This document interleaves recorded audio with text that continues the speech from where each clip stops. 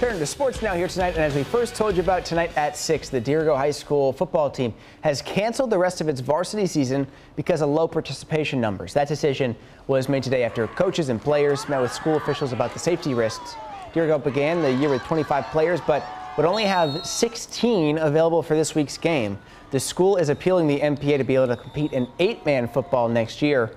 The Cougars played in the developmental league last season due to low numbers, but opted to stick with 11-man football instead of joining the 8-man league earlier this year.